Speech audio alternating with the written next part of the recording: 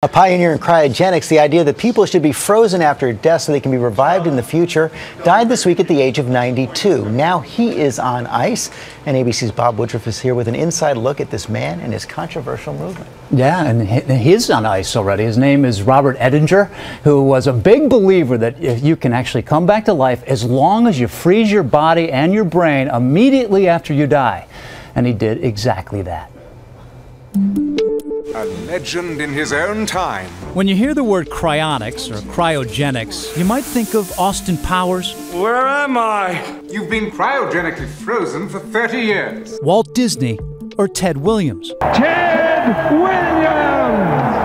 The baseball icon who was famously frozen after he died, with the hope that someday in the future advances in science and technology can bring him back to life. It's a movement founded in the 1960s by this man, Robert Ettinger, inspired by a science fiction story he read.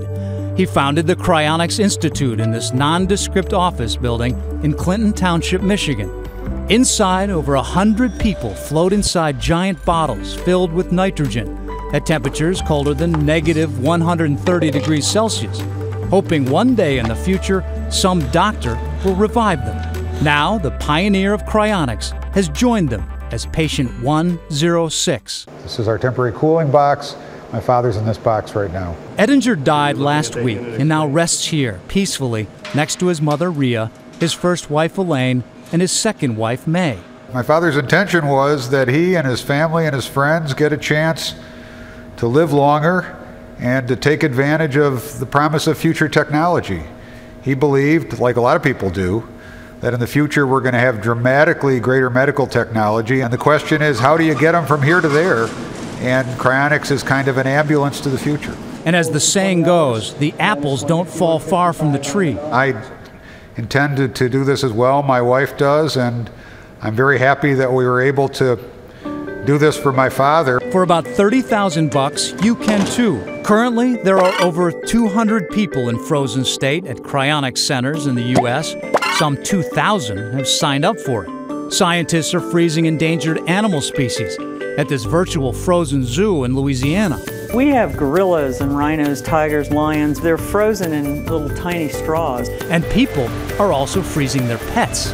And then there's the debate, freeze the whole body or just the head? It even had the Golden Girls baffled. How can you still be alive? You have to be 200 by now. No, I died a long time ago. I had my head frozen. Yeah, but how did you get a body so fast? You didn't tip the guy?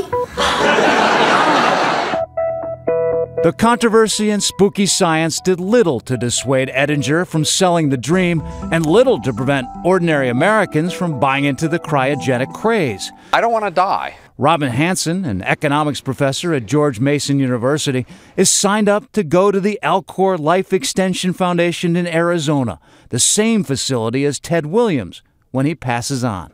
Like most medical technologies, this is a chance to live a little longer. It's not a guarantee. It doesn't mean I believe that it's sure to work or even that it's likely to work. But I think the chance of it working is high enough to be worth the cost. But his wife, Peggy, doesn't buy it. In fact, she gave us the cold shoulder when we asked her to talk to us about it, calling into question that little phrase, "till death do us part." My wife and I don't have to discuss this. We don't have to talk about it unless somebody else brings the subject up. Basically, we don't talk about it, and we have our marriage continue on by setting the issue aside. While he waits for his wife's objections to thaw out, for now, Hanson's dilemma is when he'll want to come back from the dead. Do I want them to bring me back as soon as they have a chance, or do I want them to wait a while until they're really sure they can bring me back? I think I want them to try to bring me back as soon as possible.